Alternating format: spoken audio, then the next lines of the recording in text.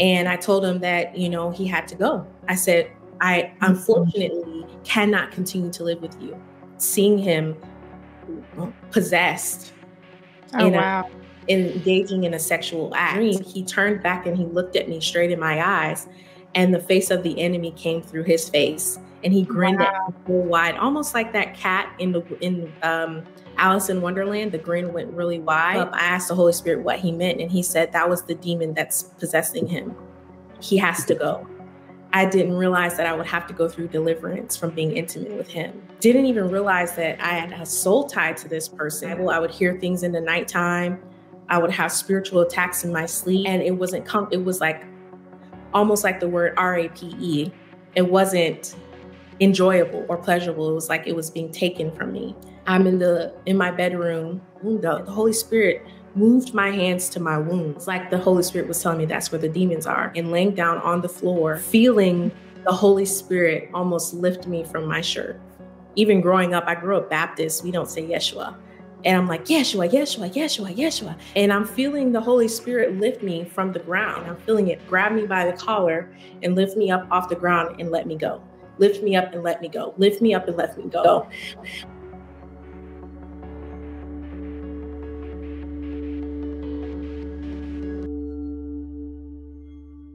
Hi, welcome to today's episode of Touching the Afterlife. I'm Julie. I'm so glad you're here. Thank you for subscribing to this new channel. And I want to consistently bring you inspiring stories from my amazing guests with their powerful testimonies so that you will feel blessed. And today I have with me Janae. Janae has been through a lot in her life: hardships, disappointments, death, toxic relationships, and much more. But she's overcome much, and she exudes beauty and grace. So welcome, Janae. How are you? I'm doing really good. Thank you so much for having me on today. I'm so glad you're here with us today. I'm excited to hear your story. Will you start with just where you want to start, maybe with your childhood and your mom? The beginning for me started way before me coming back to Christ and reigniting my love for him and just being on fire again for Christ. It really started in my childhood, in my household where my parents raised me, specifically my mom, with a belief for God and a belief in Jesus Christ. And as a young girl, I always believed in God. I always knew that Jesus was real. And of course, somehow that I strayed from that, but I always had a belief in Christ.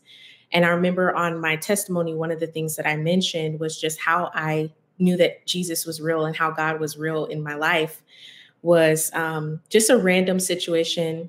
I'm waking up out of bed and I'm a little girl. I think I was probably like five or six around that time. And if anybody knows me, they know I have really poor eyesight. And part of that was I started wearing glasses at a very young age. And I remember specifically waking up one morning. Usually my glasses would be on my nightstand next to my bed, and they weren't there. And I had an experience with God where he gave me my vision back temporarily, and I was able to reach out to God, like speak to God and ask him where my glasses were. And I was able to reach underneath my bed, and, he was telling me, the voice of God was telling me to reach under my bed and grab the glasses. And that's where I found them. And it was so odd because typically that wouldn't have been the response that I would have. I'd lost my glasses many times before, but I remember hearing the voice of the Holy Spirit just guiding me in that moment and just feeling something in me and realizing that it was something external to me that was guiding me to do that at such a young age. And I knew that I could depend on God for that, even if it was something as simple as losing my glasses and needing them, because my mom had already instilled in me, anything you need, ask God. And so I applied that like immediately. And I applied that to every other thing. If I wanted to do anything, I would be like, okay, God, I want to do this. Can you make it happen? Same for ballet. My mom had me in ballet as a little girl, and I wanted to do ballet. We didn't have the funds to do it. I prayed about it, and someone blessed my mother with the ability to pay for the classes, and I got ballet. So I was just being a kid, thinking that God was more like a genie at that time. But I was like, it works. God is real. I felt him. I know Yeah. he's real. And Yeah. he loves us coming to him, even like a child, like now when we're adults, right? Yeah, the childlike faith that doesn't ever doubt that he can do anything. Yeah, I agree. So he showed you where your glasses were in that moment, and it was completely dark, right? Yeah. So I woke up early in the morning. The glasses weren't on the nightstand and I was freaking out. I had like this emotion of panic. I remember that feeling of panic at such a young age. And I, for some reason, didn't think to ask my mom or run and go find my dad. I was more concerned, like, why can't I find the glasses? So I'm, panicking. And I asked, like, God, help me find my glasses. And I remember specifically, like, for a short sliver of a second, having good vision. And I had poor vision. I literally was failing in like kindergarten because for some reason they didn't know why I wasn't able to read. And I'm like, I read at home. But what was happening was I was taking my glasses off at school and trying to be like all the other kids. And so when I do my work, I wasn't applying myself the right way because I couldn't see. And they found out, hey, she's blind. She can't see. But literally in that second, I feel like the Holy Spirit allowed me to be able to see enough to function. And then I heard a voice told me to look under the bed. And I reached under the bed and I could feel the carpet in my fingertips as I'm talking about this. And then the rim of the glasses was on my fingertips. And I grabbed them, pulled them on, put them on my face, and I went about my day like it was normal. But even now, as an adult, thinking back to hearing that thing, just the Holy Spirit speak to me, look under the bed. It wasn't a thought. It wasn't an internal voice. It was external. And it's weird because now I understand that God was audibly speaking to me at that time. And I didn't have the comprehension or the discernment to know that that was a supernatural experience until I just love that story. I know it's simple, but it's profound because he's in the little details of our lives, right? Amen. So why don't you share with us now, kind of later as you grew up, some of the hard things that started taking place for you? Yeah. So really, I have a magnitude of difficulties that I could really go back and express that I went through. But the major ones, I would say at that age, things seemed really normal. I had a 2-parent household. We lived in a suburban house. My parents had just purchased the home. I had 2 siblings. I thought everything was super normal and regular. And I thought that this is just how everybody lived. And I thought things were good because my parents, they provided for me. I had all my needs met. Things were normal. I didn't know they were struggling financially. I didn't know their background. I didn't yet know the struggles that they endured as they, grew into the adulthood that God was calling them into, and just matured by age. But as I got older, more like 7, 8, 9, 10, 11, I was starting to see the discrepancies in their relationship, the arguing, the cursing, my dad having, now I know it's narcissistic traits and tendencies, but the control that he had, the verbal abuse, the consistency with certain things in his life, but inconsistent with his family. It was very weird because my dad was a smart man. He was very mathematically smart. He was very strategic, entrepreneurial, driven.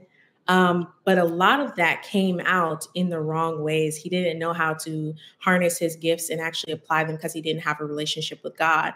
And as I got older, I realized that my dad's behaviors were starting to become abusive, or at least they probably previously were abusive, but I noticed the abuse to where I could understand it and comprehend that that was happening.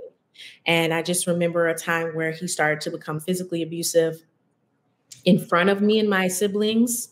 And he would curse at my mom. And she was a very timid person. She grew up going to Catholic school. She was very soft spoken, but I remember a shift in her personality where the abuse from the narcissism that she was experiencing and the control and the verbal abuse that she was experiencing, it shifted her to being very abusive herself. and she would yell and she would respond very like frantically. And if we made too much noise, there was so much, rage that would enter her, because I think her nervous system and her body had responded so much to the abuse that she'd experienced from my father that she couldn't really like fathom living normally anymore. And she started to spiral into depression. My dad got diagnosed with diabetes in his 30s. And from then on, he had consistent health issues that led him to having 3 strokes, 2 heart attacks, brain aneurysm where he was in a coma during my middle school years, literally so unhealthy and becoming such an angry person. And my mom still decided to take care of him and participate in a relationship with him, even though they were separated on and off. And eventually that led to their divorce. And it impacted me in the way that I saw so much chaos that I would kind of gear off and go into my own world. And I'm an artist. So the whole time while all these things are going on, I'm just perfecting my art skills, self-isolating, building my own relationship with God, because I'm seeing that these people that have led me to God don't really have a real healthy relationship with him. And just kind of being a loner and just... It was almost like self-protection. That was your intuition to do that. Yes, correct. Correct.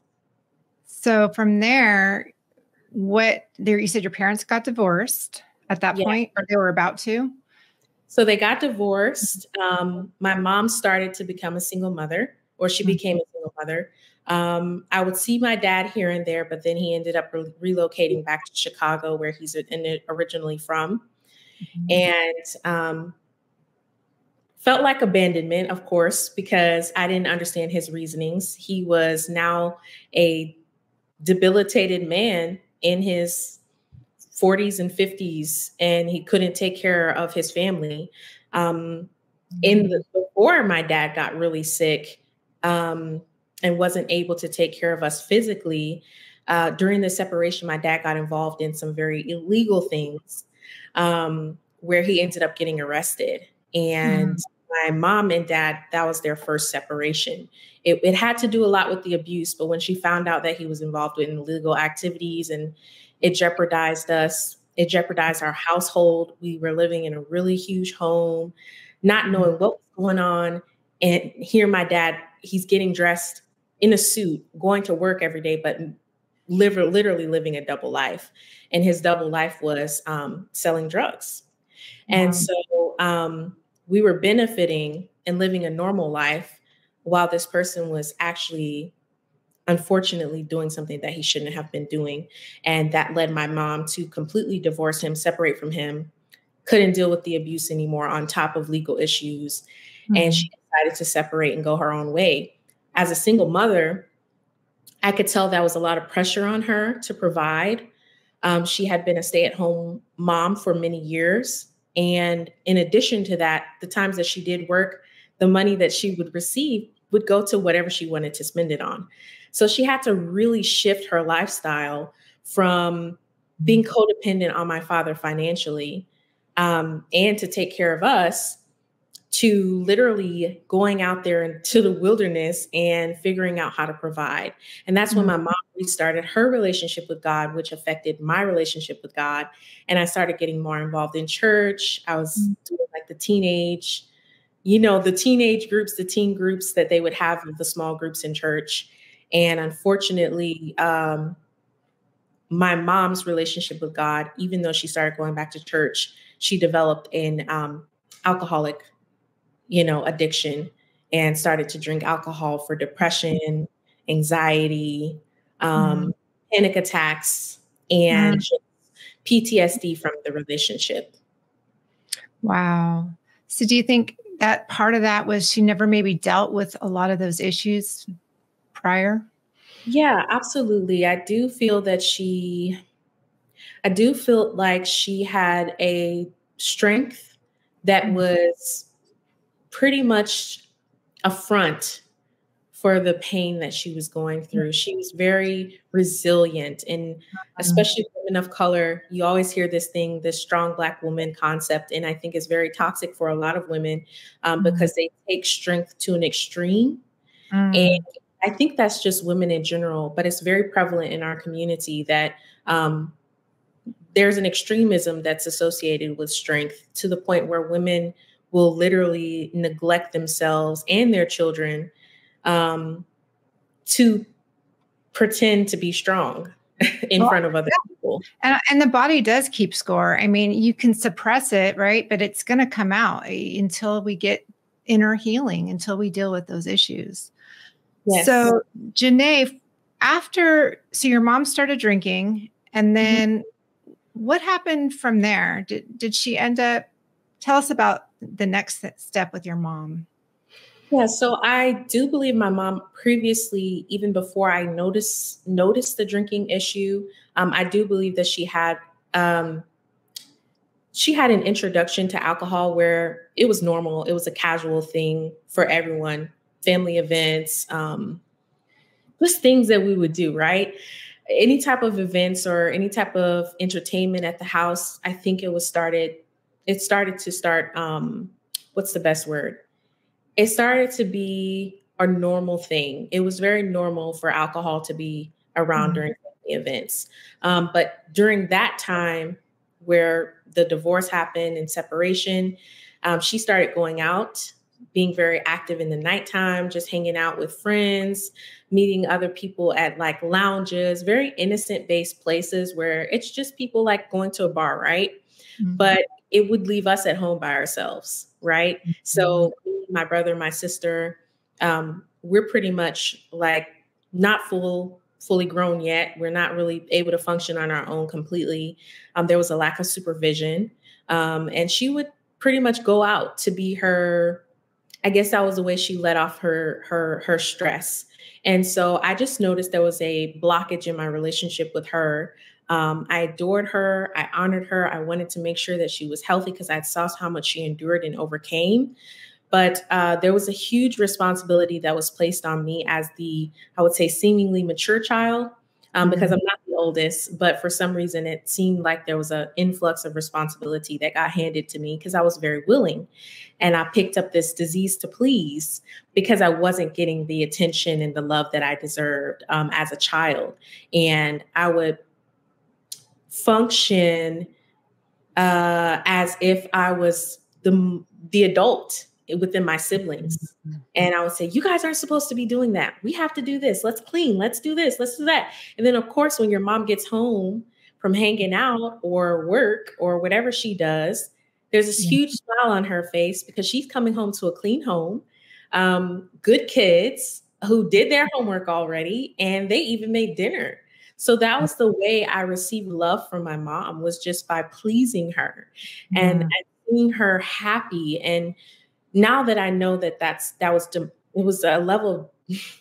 it was demonic because it built in me this perspective that love comes from doing things. It's good. Yeah. It taught me that I would only receive love if I did something for other people, that it was an exchange. And so that definitely kept me more in isolation. And I had a codependency with my mom. I feel like she had more of a codependency with me because she depended on me to help her with all the things that she was struggling with as a single mother. Meanwhile, my father's over here deteriorating in health. And then my mom is starting to date again. We would have people that come live with us, like a guy that she's dating might come live with us. Her and my older brother would butt heads because he feels like he's an adult male. We've been on our own this long. And for him, it was a struggle. And I remember him kind of like leaving the nest and just kind of like isolating himself as well, just out of slight resentment towards my father and just not being able to steward a family when it wasn't his responsibility. I think a lot of single mothers, they have a tendency to put the responsibility of a husband on their male child because they cannot sustain the responsibility on their own they give it to the eldest or the most mature. And so that's exactly what happened. She gave the financial responsibilities, a lot of them to my brother since he was old enough to work. And she gave the motherly responsibilities to me, like cooking, cleaning, maintaining the household while she worked really long hours to keep a home over our head. Wow. And so as that was happening, and then she's starting to date and she's getting toxic boyfriends who exemplify the same relational issues she had previously, narcissistic tendencies, some of them verbally also abusive, controlling, didn't want to really work or contribute to the household because they're like, you're a woman with all this baggage. Why should I help you? You need me. You're the one who needs a man. And so seeing that, I saw a very unhealthy version of self-love from her as well, where I just didn't feel like she loved herself, even though that's what she projected outward. So after her last relationship, who I call my stepfather, that's when she got diagnosed with breast cancer, which was a combination of her previously having fibroids, getting a hysterectomy because of the fibroids, having painful menstrual cycles that all were connected to her eating habits and her lifestyle. So you said that she was diagnosed with cancer? Yeah, she was diagnosed with cancer. Maybe I think this was about 2016, 2015, 2016, early 16. She noticed that she had a lump in her breast. And of course, if anybody knows anything about the diagnosis of breast cancer, how the breast cancer works is obviously it doesn't just come from nowhere. It's something that's usually built up over long years of neglect or unnoticed changes in the body.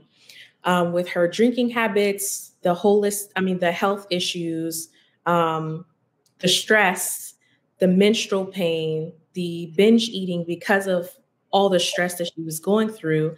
I think that was an accumulation of just bodily stress that caused her to go into her illness.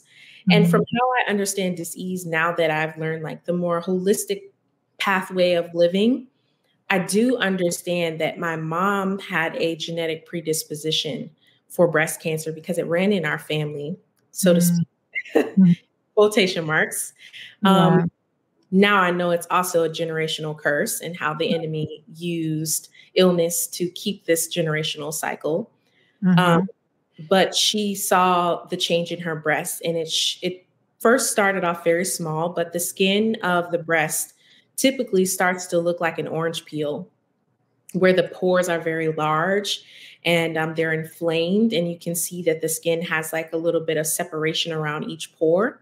And so as soon as she noticed that, she went to go get a biopsy and get checked, because it was already something that was very prevalent in generations of my family. Like my grandmother had pancreatic cancer. Her sister, one of them died of lung cancer.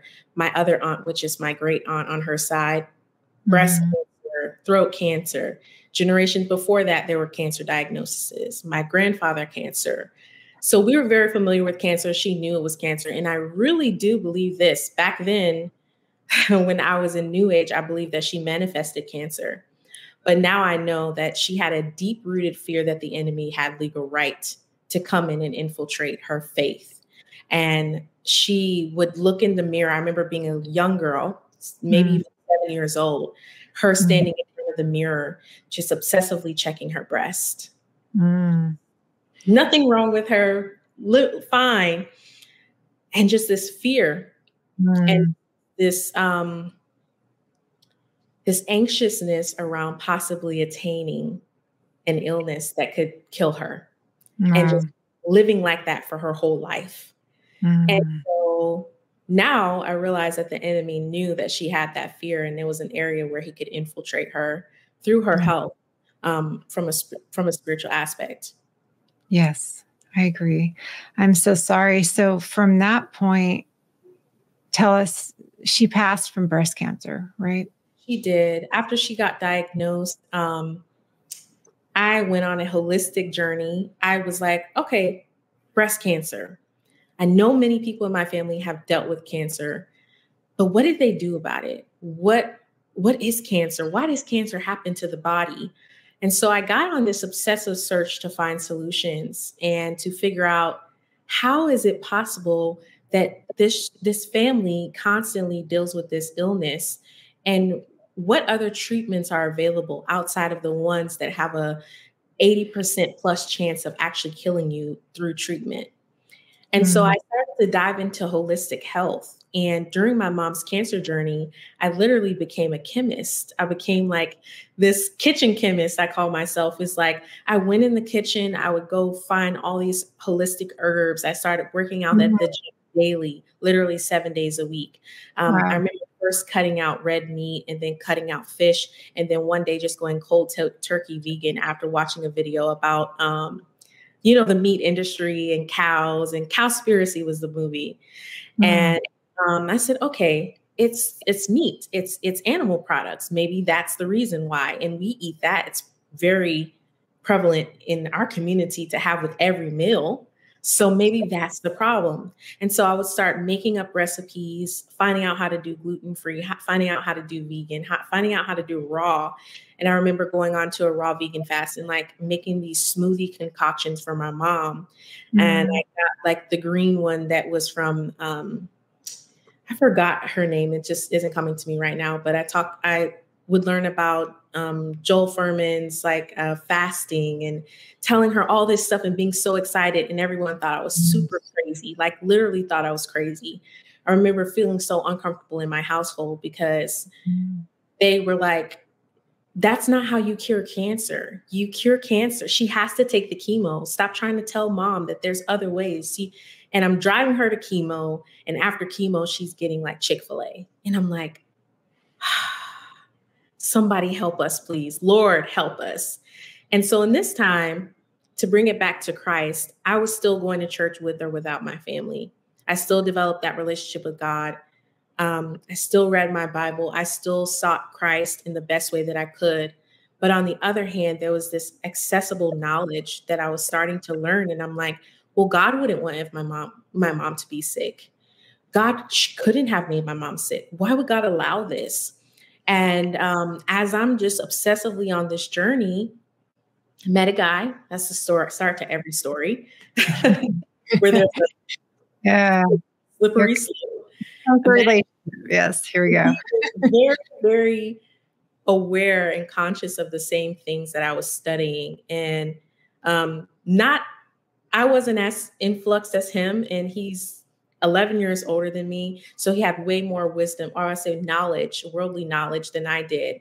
And during that time, my mom was like, I kind of feel like she was pressuring me into the relationship because she knew her time was coming. So I started dating him and just forgetting about it. I was like, well, no one's listening to me. No one hears me. No one hears me that there's people that have healed their cancer, that have literally have gone from blood work where they are like so bad on one end of the spectrum. And then within 2 months or 60 days, they're cancer free from this lifestyle. So I'm like, no one's listening to me. My mom would take little sips and she would like participate, but she literally lived such a toxic lifestyle, and her family promoted it. Oh, well, if she is going to die, then let her have what she wants to have. And it was so hard. A different opinion. You had a passion and she just wasn't on board. But this new relationship, he shared that common interest with you, right? Absolutely. He did. So tell us about that, and then how that ended up becoming toxic. Yeah, so it started off like a breath of fresh air. I actually felt like it was God sent. I even remember praying about the situation and saying, God, if this person is from you, give me a sign. And of course, at that time, I'm super naive. I was just turning 20 years old. And I'm thinking that anything that I get is sent from God at this point. My mom and my stepdad, they went through separation. Once she got cancer, well, my work is done here. He kind of exited the picture. And unfortunately, right before he was about to exit, he ended up having a stroke, which left him paralyzed. And my mom was going through chemo. My sister ended up getting into a car accident, my younger sister, and she was about to lose her leg. And the doctor said, if you do not get this particular treatment and this particular surgery, you're going to lose your leg. So I have 3 disabled people, including my father, who doesn't live in my home, that I'm technically caring for at this time. My mom's got cancer, stage 4 breast cancer, chemo 4 times a week. My stepdad, who was just leaving out the door, he had a stroke and he's debilitated from the waist down. Can't even use a fork to eat. And my sister's in this car accident where she's no longer mobile and had to drop out of college. And so I'm in this relationship, this new relationship, feeling like this is the only good thing in my life. And then here at home, I am caregiving, and outside family started to come in and help my mother. Eventually my stepfather, he got healthy enough to get back on his feet, and he moved out because they had, irreconcilable differences and things like that. My sister, she had a boyfriend at the time. He started taking on more responsibility as her partner, and he started helping out and just being there to help her out of the bed. I would cook for them, pre-make meals, and then I would leave. I would leave on the weekends and go hang out with my boyfriend just so I could escape. Mm-hmm. And I felt so guilty for it, but that was the only way that I was mentally able to stay sane. Mm-hmm. And that was a time where I could go out and hang out with him. We could work out because we had those common interests. Mm-hmm. We'd cook vegan food. We'd watch movies and listen to knowledge-based information and podcasts, even before podcasts were really a big thing. And we just hung out all the time on the weekends. And so initially, it was great at first. There was a common interest and you had an escape. Mm-hmm. But once that kind of settled down, then did his true nature kind of come through? Tell us about that. Yeah. So I watched the channel that you recommended. Yes. Psychology. Yes. So I watched videos of that yesterday, which was really refreshing. Such a great conversation that's being had. But it brought some things up that I didn't remember. And I'm so glad that I watched it last night because it triggered some things that I didn't feel for a long time, especially someone who's recovering from narcissistic abuse. And just realizing that there's a level of PTSD that still stays with you for the rest of your life, but the grace of God helps you to function through that. The reason why I mentioned that is because yesterday, prior to this conversation, some of those memories came back as narcissism was being described. And I'm like, oh my God, I went through that. That happened to me. Oh, that happened to me. The shift came when I think he knew that my mom wouldn't be around much longer. And I believe he told me that she had a conversation with him and she pretty much was like, please take care of my daughter. Like, I know that you guys are newly kind of together. And he's like, yeah, of course, I'm going to take care of your daughter. He had a travel-based job. He lived a very desirable life. And from the lens that I was at, I could see that he traveled all the time. Like I was always talking to him. He's like, oh, I'm going to Mexico. Oh, I'm going to Colorado. Oh, I'm going to Utah. Oh, I'm going out the country. Oh, I'm going here. I'm going there. And he was just always traveling, just doing a lot of the things that I desired to do. And I remember just having these deep conversations with him about just his experiences and the things that I wanted to do and the thoughts that I had that most people weren't really able to communicate with me very well on those subjects. And when I would come to his home, there was a shift after I remember my mom getting so sick and it kind of being the end of her time.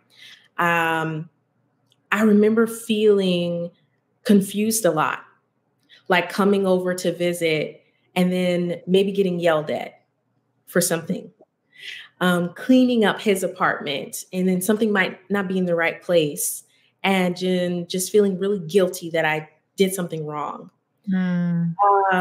Certain things like we'd go in public and he would treat the person at the store really badly, but I'd never seen him treat me like that.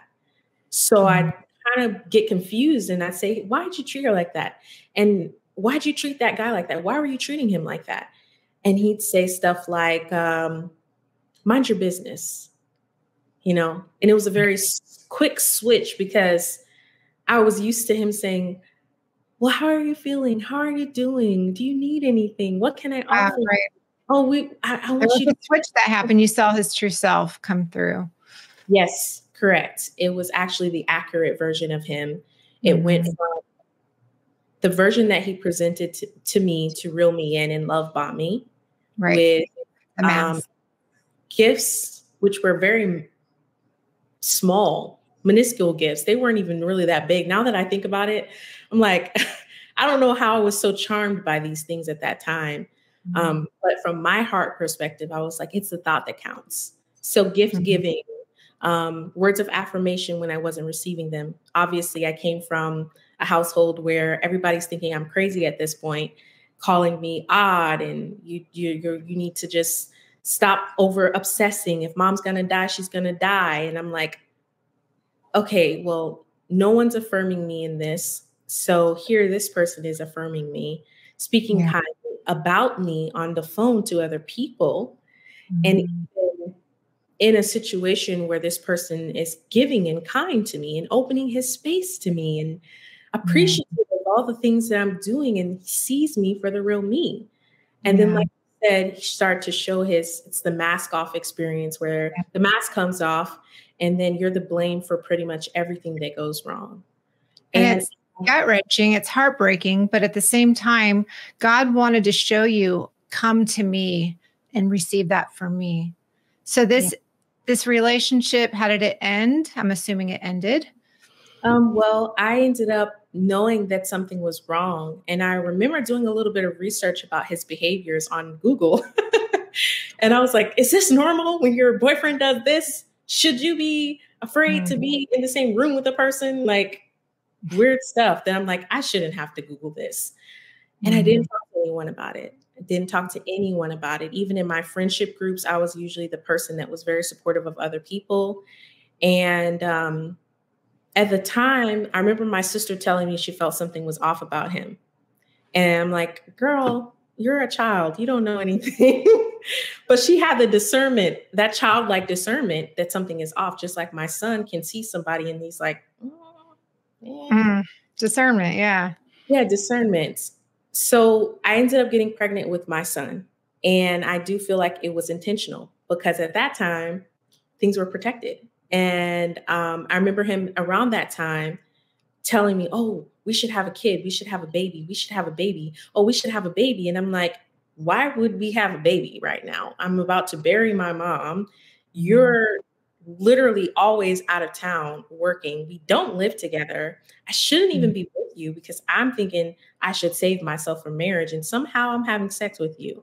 Excuse that. But it's so crazy how you can have one particular way of thinking and then you're just introduced to this new realm of thinking by another person. And that's how the enemy just deceives you because he sees your purity. He sees that you're trying to sustain these things. He sees that you're wanting God. He sees that you're searching for something.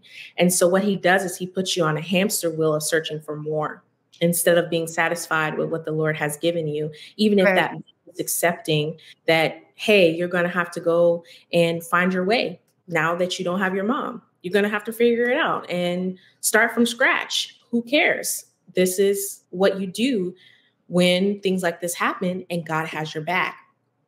So I ended up getting pregnant with my son and I felt so unhappy about it. I knew it was not the will of God. I knew that I was outside of the will of God for my life. And I knew that I shouldn't be 21 years old with a baby on the way. And I just buried my mom 3 months before. It was odd. I literally picked up everything right before my mom died. And I left to go live with him because he moved out of state rapidly, unexpectedly, didn't even prepare me for it. It was like a week's difference. And he's like, oh, yeah, I have to move with my job. And I'm like, what? And so I just And then I'm looking to my mom for advice because she's the adult, but she's also like reverting back to her childlike self because she's nearing death. Mm. So if you've ever seen someone before they pass away, there's a few months before their death where they become very infantile and gentle and considerate of everything around them. And they're very reminiscent. And it's so funny because you can't really understand why they're acting like that, except for the fact that God is literally calming them down for them to go into that peace. I agree. And I noticed that with my father when I watched him pass away. And I noticed the same thing with my mother and other people that I've seen pass. And there was I told you I also lost both my mother and father to cancer. And I know exactly what you're talking about. I'm so sorry. I'm so sorry. God is good though. So yes, you know exactly what I mean then, because I literally felt like I became a parent for her in that time. And I remember looking to her for advice, like, Mom, just wanting her to say, you can do it by yourself. I know you don't want to be a single mom, but you can take that baby. You can get yourself an apartment. You're so smart. You work hard. You make enough money. You can do it yourself. Like, just don't go. And instead she said, I don't know what to tell you. I'm lost too. And I just remember feeling like this gut-wrenching pain and just crying from the depths of my soul and just watching her break into tears. And I'm crying together and I'm looking at her like, how dare you, as my mom, tell me to do the opposite of what I know you want to tell me to do.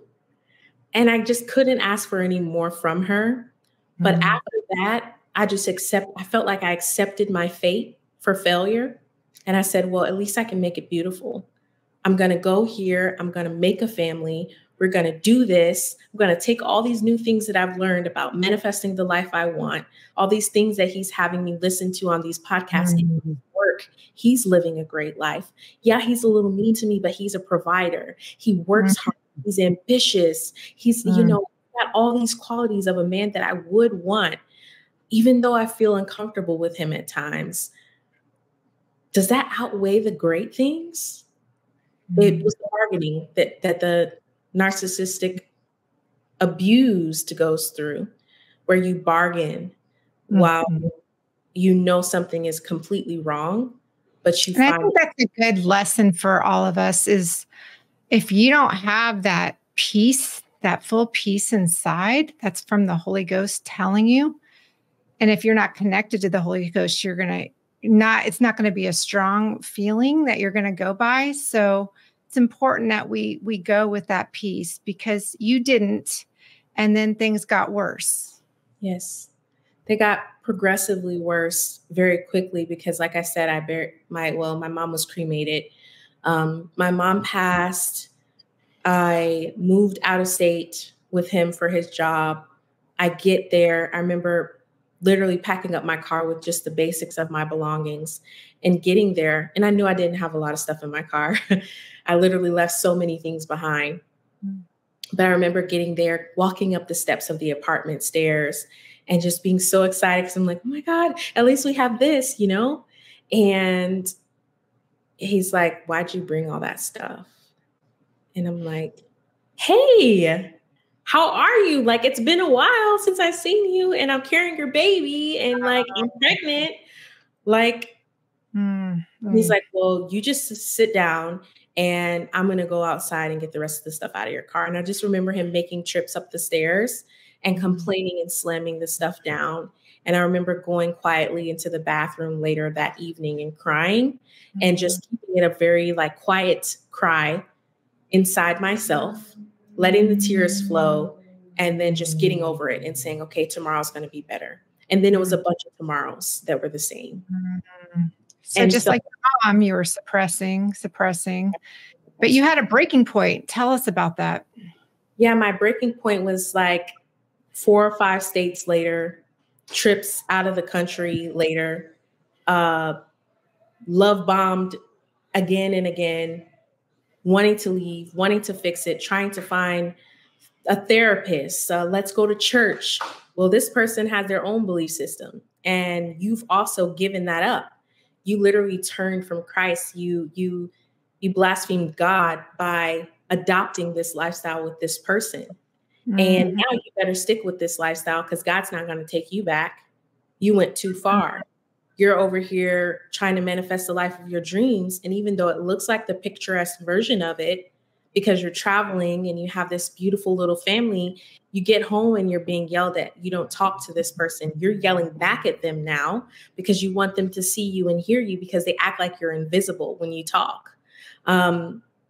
It's a very interesting battle of the mind where someone is abusing you and yet you have to build up this strength in you to fight back, but yet you're afraid to fight.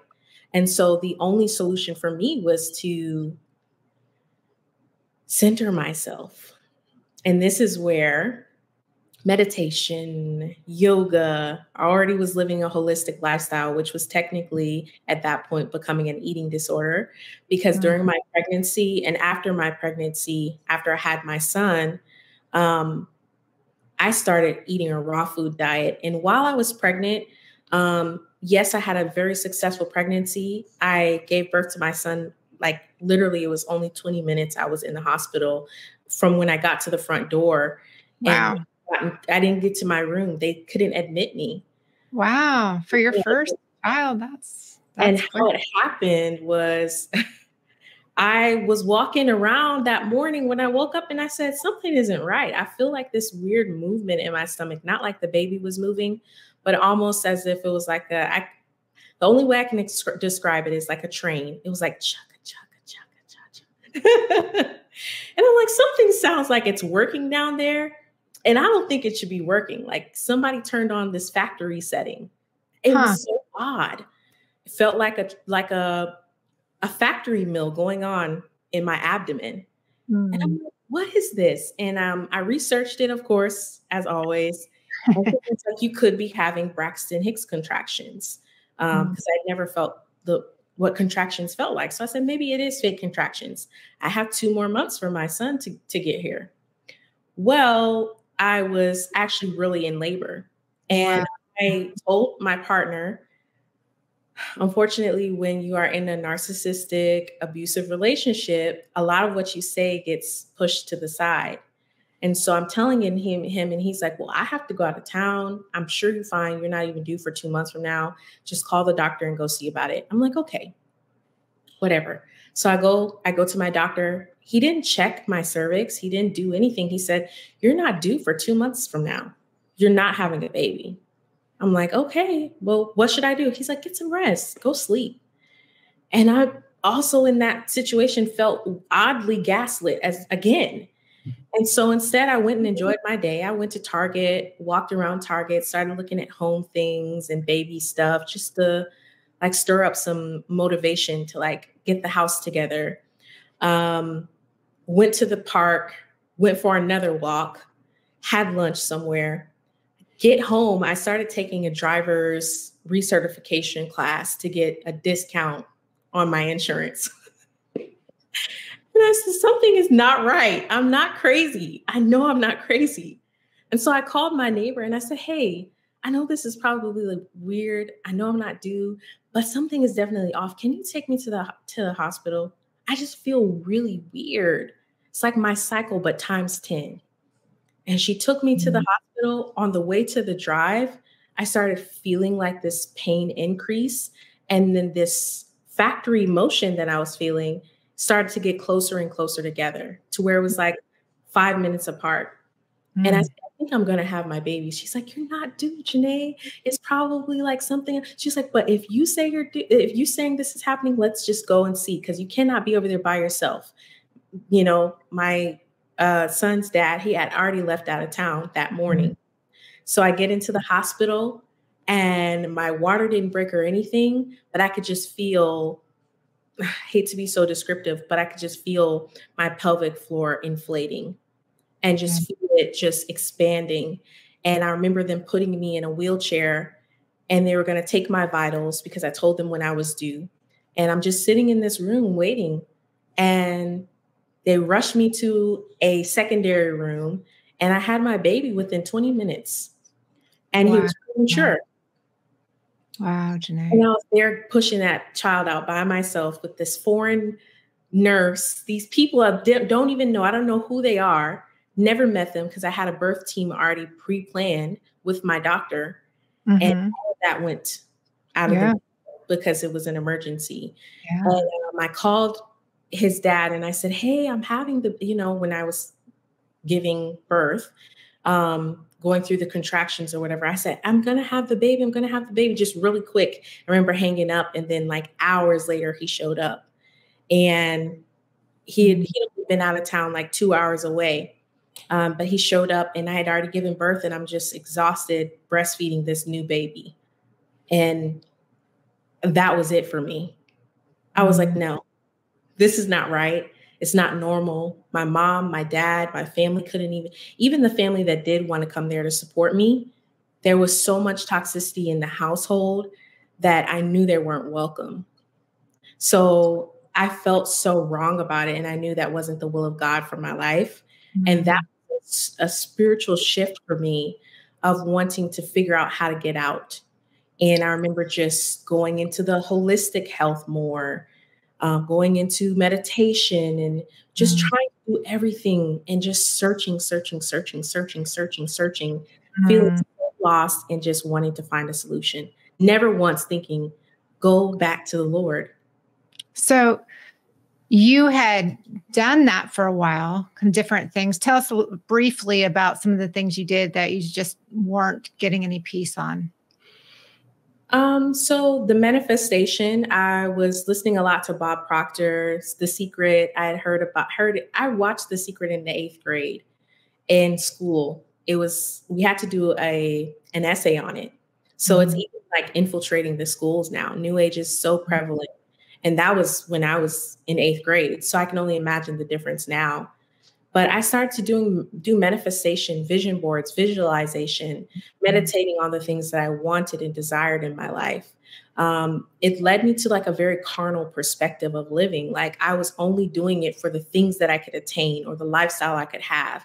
And not even because I was a materialistic person, but I just wanted out of the relationship. So I was envisioning what my life would look like outside of this person. And I was practicing that and just reading books by Eckhart Tolle. I got into The Alchemist and The Four Agreements and Oprah's Super Soul Sundays and just all the people that she would have on there, like Gary Zukov and, just Abraham Hicks and how she talked about manifestation and how she would have this out of body experience and these spirits would inhabit her. And at the time, it's so crazy. I remember discerning that something was wrong about that, but thinking, oh, well, she's saying all the right things, not realizing that this woman is constantly being possessed by demons.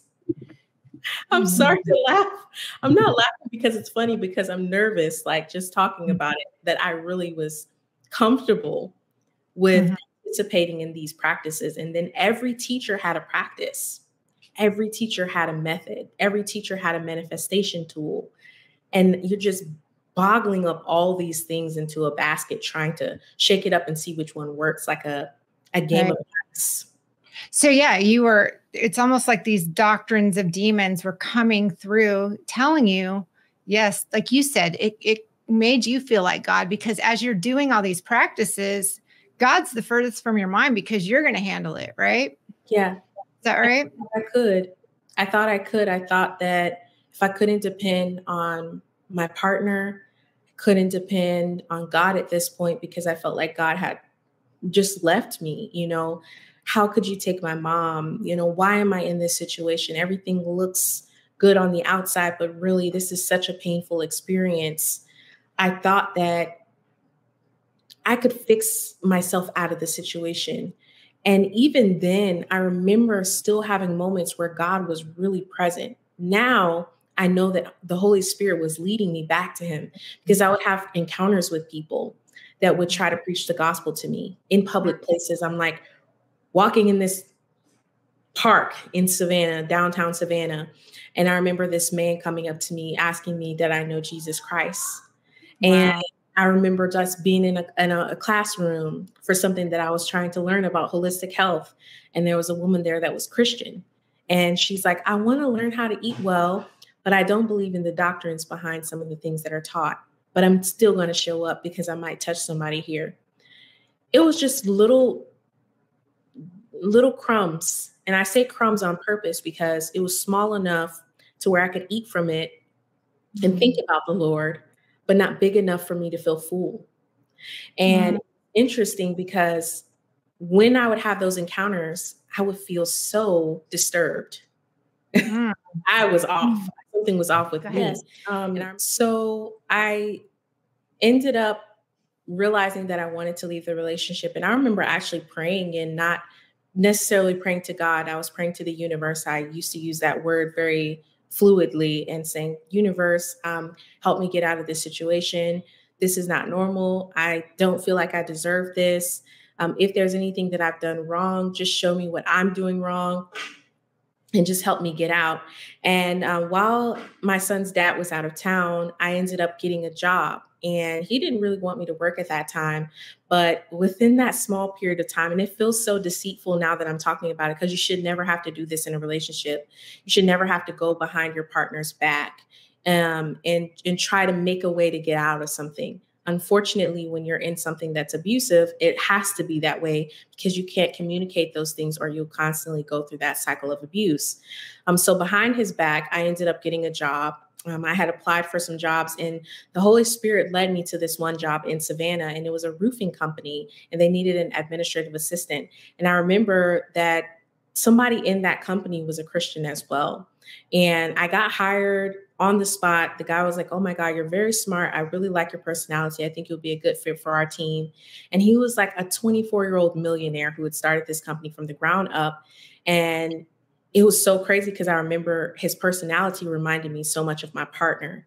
And I was like, wow, I really got to get out of this. But there was a Christian woman in the business and she would speak to me and just like speak positive things to me, have her Bible verses and, just talk to me. She would see me with all my green juices and stuff. And she's like, "What are you drinking?" And we'd just have conversation. But something about her motivated me to like want to exit even faster and quicker and just get it done. And so I just trusted that the universe was going to guide me to the next place. And I remember calling my sister and saying, "Hey, I don't know if this is too much of me to ask, but is there a possibility that I could come live with you?" She had a boyfriend, the same boyfriend that she was with previously. And she ended up asking me to just wait and see if he would say it was okay. He said it was fine. I came within like a few weeks after saving up some money. And I strategically know that God was so good because I actually that year filed for taxes because I hadn't worked in so long. And somehow the way the taxes worked, because I had been living out of state, I didn't owe anything in taxes. I was able to get a tax return for the previous jobs that I had worked and never filed for. Wow. And it was so crazy because I would see these numbers all the time, numbers 945. And I ended up getting a tax return for that amount in thousands. Wow, Janae. And I couldn't figure out how. And it's so crazy because when I filed, they didn't release the money to me. But the week I was about to move, which was actually like 5 months after filing, it released my bank account. And I didn't know it, but the Holy Spirit put this fire under me. And I remember packing up the car and he's like, "What are you doing?" And I'm like, "I'm leaving." And I'm so scared and I'm shaking with every item that I have to like, so nervous, putting it in the car. And then I remember driving away, coming back to Georgia and sleeping on my sister's couch and finding all these like odd end jobs and getting into a holistic health clinic where I started to see how holistic health and New Ageism were like paired together, and that these people that I was surrounded by, they looked really good on the outside, but weren't. And I was having new narcissistic relationships, except with a coworker, except I got sexually assaulted at my job. Not sexually in a way where a person had sex with me, but I was learning about how to take x-rays at a holistic health care clinic. And I was there to work in nutrition and there to work in just like physical therapy. And the person that was teaching me how to do these x-rays, he took that opportunity in the x-ray room when everyone was away to touch and feel on me inappropriately. And so I was just in shambles. I just left this toxic relationship. I had went through this weird health journey and had lost so much weight, didn't know how to feel confident in my new body, but also felt better because people started to notice me because I'm now not in a narcissistic abusive relationship and covering myself and shaming myself. And so now I see people see me, but they're not seeing me for the right reasons. And so that was turmoil. It was just hopping from job to job to job and trying to find stability. And I'll tell you this part, and then I'll get to the more, this is closer to the end of the story that I could share with you guys. 3 months into living with my sister, I felt this urgency to just move and find my own place. And I'm like, I don't know how I'm going to do that with the income that I make, but somehow God is going to do it. And so I remember doing a manifestation ritual. I'm not proud of this. And I know that God's grace is so good, because even when you make poor decisions, when you're stuck in the world and you don't have the discernment to know something is wrong, God's grace can still operate through that situation, and he'll set you up to where he blesses you prematurely, even when you don't deserve it. To him, it's not premature. It's just his glory and his grace. But to you, you know you don't deserve it. And how it happened was, I remember thinking, I need to find an apartment. So I'm researching one day, thinking that I probably won't be able to move for a month or so. And I see this apartment come up. And I said, I'm going to go view it. Me and my sister go and view it. And there's this older woman, a woman of God, of course. Yes. And this woman of God is talking about how good the Lord is in her life and how blessed she is. And we're telling her about our mom and how she passed from cancer. And she's telling us about her experience. I believe she said she had cancer in the past and that God healed her from cancer. With the grace of God, she was healed, right? She didn't go into specifics or what she did, but she spoke about just God's goodness. And she's helping me tour this apartment. And me and my sister are like, yeah, it looks good. And, we should definitely get more information. And she said, hey, I'm just going to tell you this right now. I will let you get this apartment if you can show me that you have 2 months of income, that you make this amount of money. And as long as you're going to be clean and it's just going to be you and your son, I'll let you have this place, and you can have the first month's rent free, and you don't have to pay the deposit. Wow.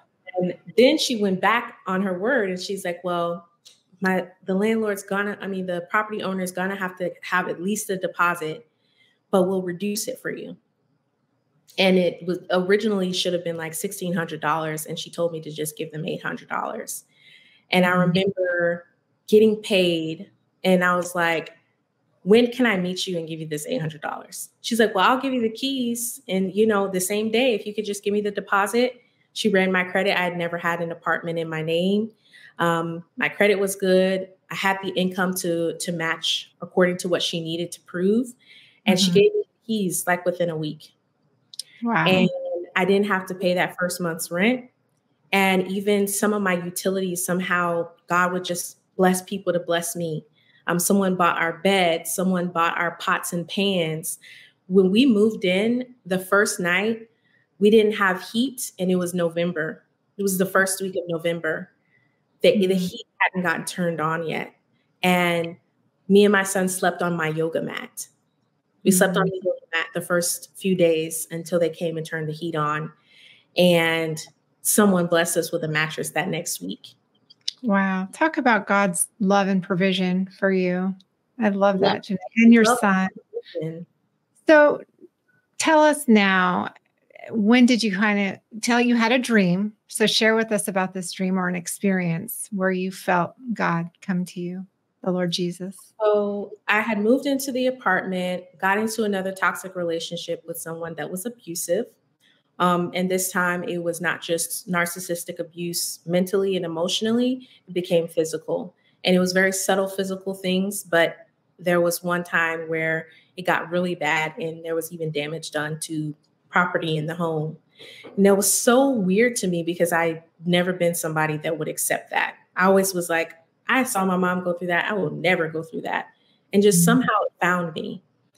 I remember saying to myself, this isn't normal, and wanting something different, because even through that, I'm still doing the manifesting, still messing with crystals, listening to tarot card readings, and wanting and desiring something else.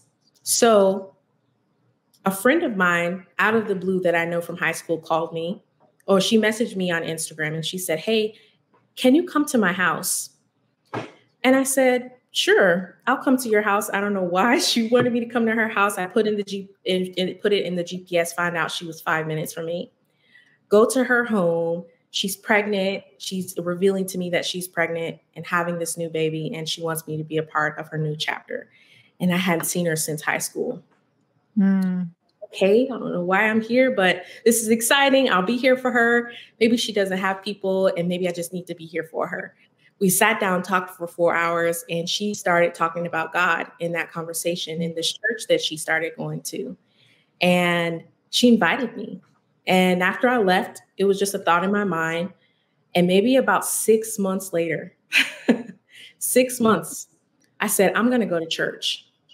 Just woke up and the Holy Spirit put it on my heart to go to the church. I went to the church, had a profound experience, literally cried, gut-wrench cried during the service. Came home and was like, I'm not living right. Something is off and I need to live better.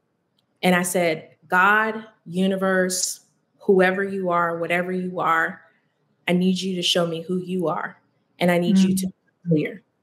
Who is God?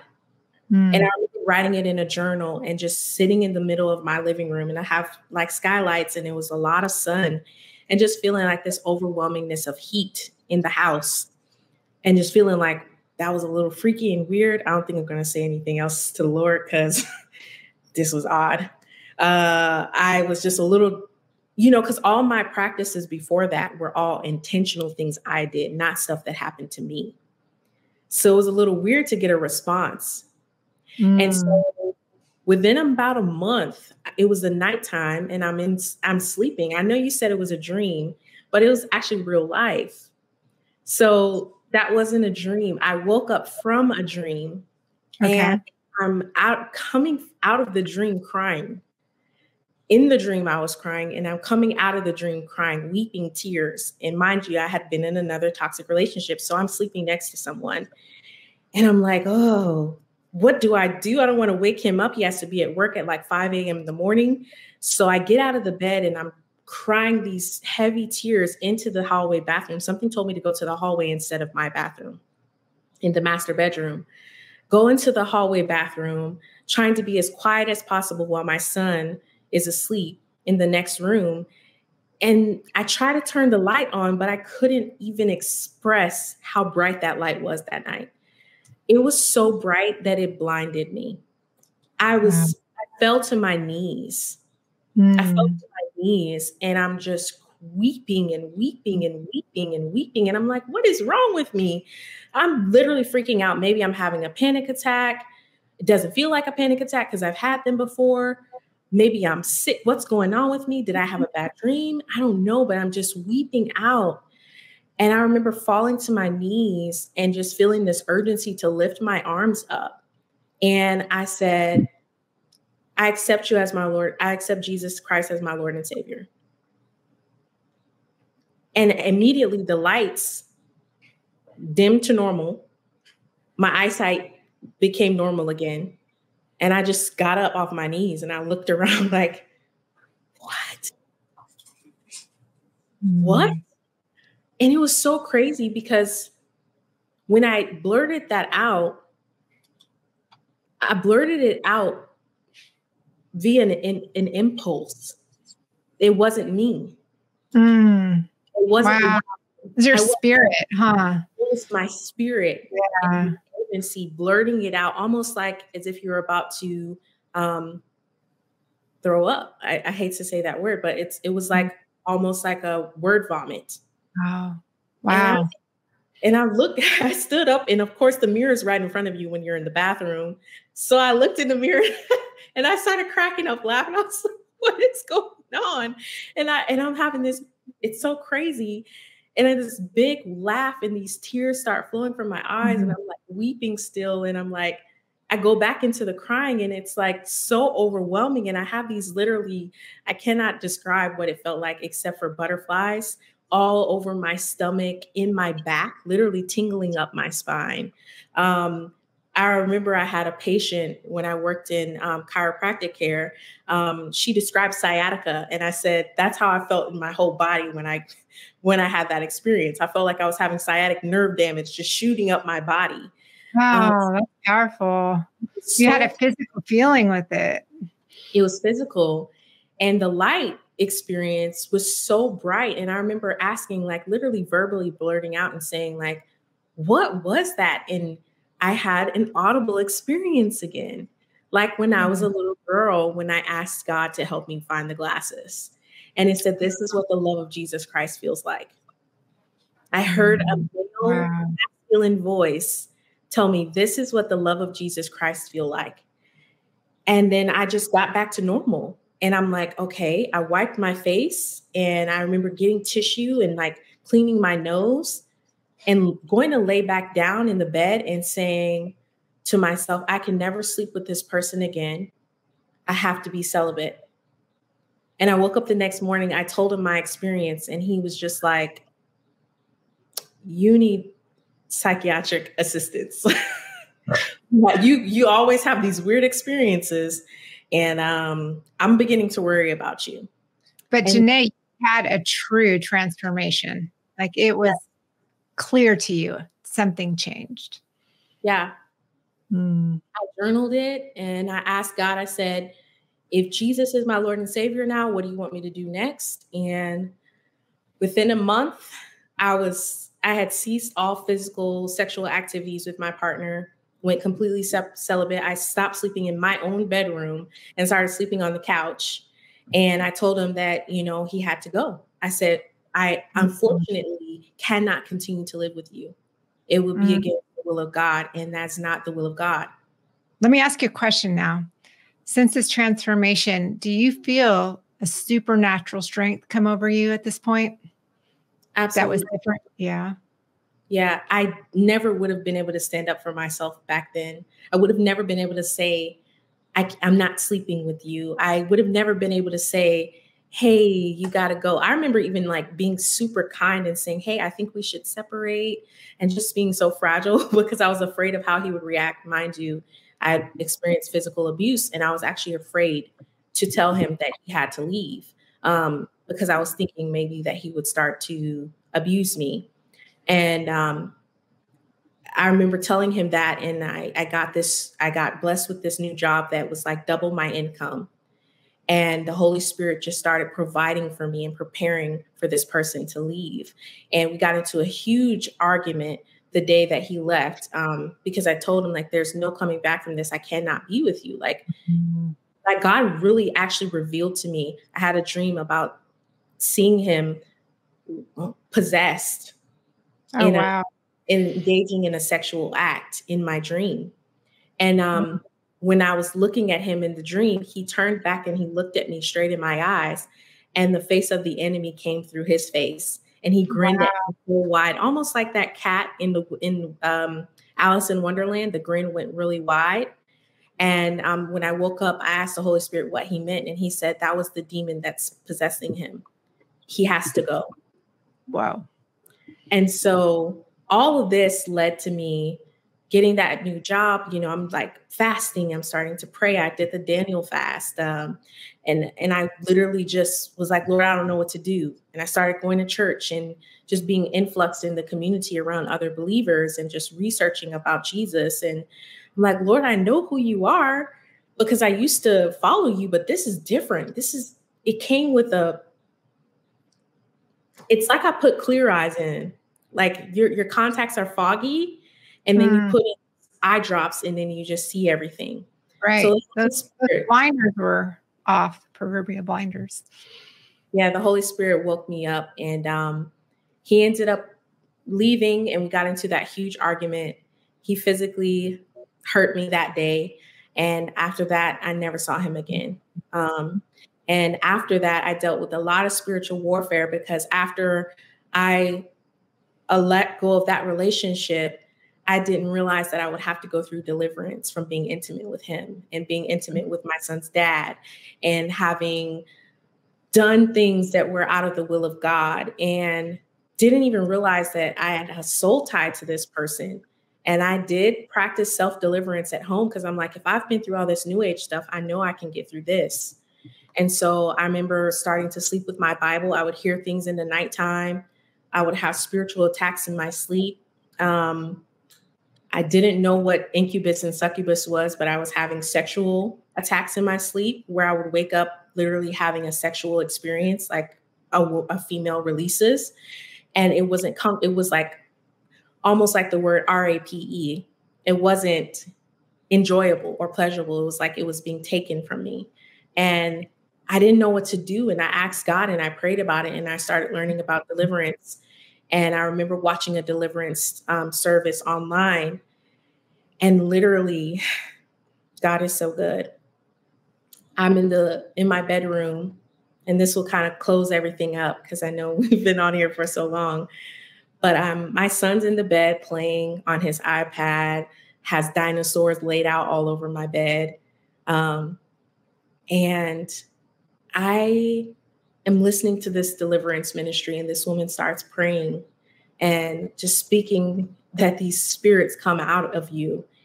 And I remember standing up and feeling this urgency to pray and start speaking in tongues. And I'm speaking in tongues and talking to the Lord, and I'm just speaking over my womb. The Holy Spirit moved my hands to my womb. And it was like the Holy Spirit was telling me that's where the demons are. Put my hands over my womb, and I started speaking in tongues over my womb. And I remember like feeling like I needed to lay down, and laying down on the floor and feeling the Holy Spirit almost lift me from my shirt like this. And I started having that response of like feeling like I'm about to throw up. And I just started saying, Yeshua, Yeshua, Yeshua, Yeshua. And I'm saying it so fast that I'm speaking in tongues, but I know that I'm identifying that it's the name of Jesus. But I've never called Jesus Yeshua in my life. Even growing up, I grew up Baptist. We don't say Yeshua. And I'm like, Yeshua, Yeshua, Yeshua, Yeshua. And I'm like throwing up almost, not physically throwing up, but like the feeling, it's like me throwing up. And I'm feeling the Holy Spirit lift me from the ground, like this thing pulling at my shirt, like I had on a shirt, and I'm feeling it grab me by the collar and lift me up off the ground and let me go. Lift me up and let me go. Lift me up and let me go. My son is on the bed, and I'm crying on the floor, yelling Yeshua. Wow. Comes and says, Mommy, are you okay? And I started bursting out in tears because I didn't know what was happening. But it was deliverance, and I never experienced that in my life. And I didn't know that it was deliverance until I realized I wasn't having any attacks. I didn't have any more attacks after that. There was nothing happening in my home. I didn't hear any more noises, no more dreams, no more spiritual attacks in my sleep. I was actually barricading my door because I was so fearful. My front door, putting wood planks in front of my door. Praying over every room of the house because I was so afraid. And then I learned that God doesn't give us the spirit of fear. And I had that deliverance that day, and I thought I was super off. I'm like, Lord, I know it was you, but that wasn't normal. And I don't want to go through that again. And he's like, you never will. As long as you abide in me, you will never have to go through that type of deliverance again. But I had to get those things out of you. And I realized afterwards that God was using Yeshua, the name of Jesus, to cast the demons out through my own voice. It was almost as if you're seeing like people on TV out there, like, you know, the exorcisms where they saying the name of Jesus against the spirit. But God had, because I didn't have any resources. God used my own voice to cast out demons in my own body. That's how much he loves you, how much he loves us. You don't have to have a certain formula. He'll do it any way he wants to do it. Yeah, he will. Wow. What a story. Wow. I don't care if you live in a remote island. Right. Of nowhere, Jesus can reach you. Amen. Amen. That's amazing. Thank you so much. It's been such a treat having you with me today. And Janae, I just want to ask you, grace has been a huge theme for you. You've said that to me before, as well as in your testimony. Can you just tell us exactly what grace means to you? I know the actual definition, but for me, it's the epitome of what Jesus Christ represents. I named my son Zane, and I didn't even know until years later, after naming him, that his name means God is gracious. And wow, that is so cool. I realized that it was the theme for my life. It's the epitome of Jesus Christ and his love for me. If people want to reach you, Janae, tell us where they can find you and about your ministry. Yeah, so if anybody wants to reach me, all you have to do is type in Guavas Grace. I know it's a weird name, but it's just God gave me a new name when he washed me and cleaned me. So it's Guavas, Guavas, like the fruit, and then Grace, like Jesus Christ. So Guavas Grace on YouTube. I actually am permanently deleting my Instagram and any other social media platform as of next week, because the Holy Spirit has told me to just only do YouTube and to make it testimony based. So I won't be able to be reached in any other way. Wow. Will you just pray us out, Janae? Yes. And that the Lord wants to extend that grace to people watching today. Yeah, thank you, Julie. I appreciate it. Father God, I just want to say thank you so much for all the grace that you have granted us, Lord. You are such a faithful and consistent and just a persistent God, because for years you search down for that one, Lord God. You will leave the 99 behind just to search down for the one, Lord. And I thank you, Lord God, for your grace and your mercy for not leaving any child left behind, Lord God. We thank you that you are continuously working in our lives and that you are operating as just so much more than the Lord over our life, but also our Father to those who have been abandoned, Father, those who feel like orphans in the spirit, who have been children who have been lost and didn't know that they had a home in you, Christ. We thank you that you have reassigned us a new name, reassigned us a new address, and reassigned us a place in the heavens, Lord God, in the kingdom with purpose and value, and to know that we were loved before we were in our mother's womb. We thank you, Lord God, that we can glorify you, that we can give you the praise, that we have the urgency to tell our testimonies, no matter how dark or how diminishing it may be to the physical character that we hold. But we know that it simplifies the spirit, that it literally lifts and glorifies your name. And we, Lord God, submit to you in everything that we do. And we thank you for using us as vessels to share the testimonies that you give us through our life experience, to give you glory and to lift your name up on high so other people may know it. Lord, we ask you for forgiveness and repentance, Father God, for anything that we may have engaged in, anything that we have participated in knowingly and unknowingly that may have led us astray from your path and your will for our life.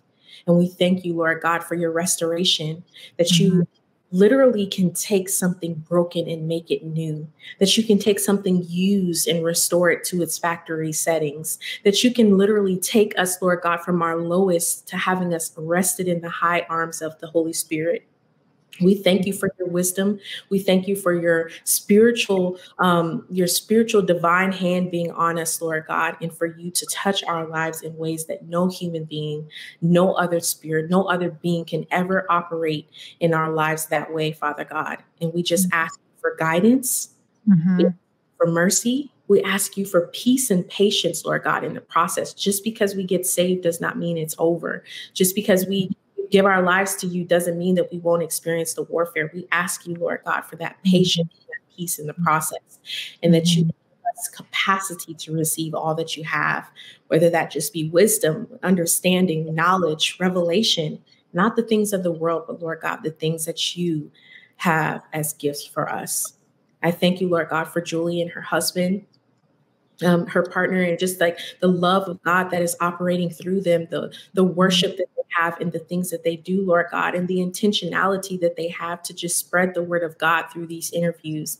And I thank you that you are resting your hands on them, that you will multiply them, Lord God, in every area of their life, and that you will use them, Lord God, as a vessel to spread the word of God. I thank you for your children, Lord. I thank you for your daughter and your son. And I just give you the glory, the honor, and the praise. Amen. Amen.